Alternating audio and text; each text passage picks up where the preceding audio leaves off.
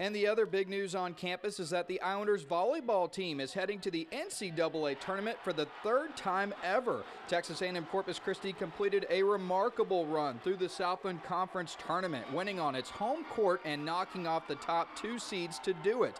I had a chance to catch up with the Islanders, who talked about being on the cusp of winning that conference the last couple years and finally breaking through to get back to the big dance.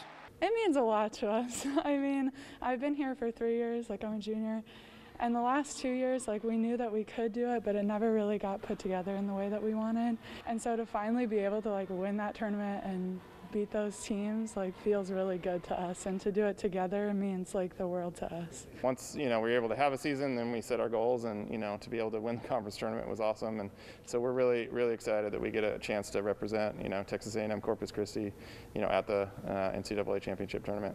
The Islanders will fly out to Omaha, Nebraska this weekend and will face San Diego in the first round Tuesday morning.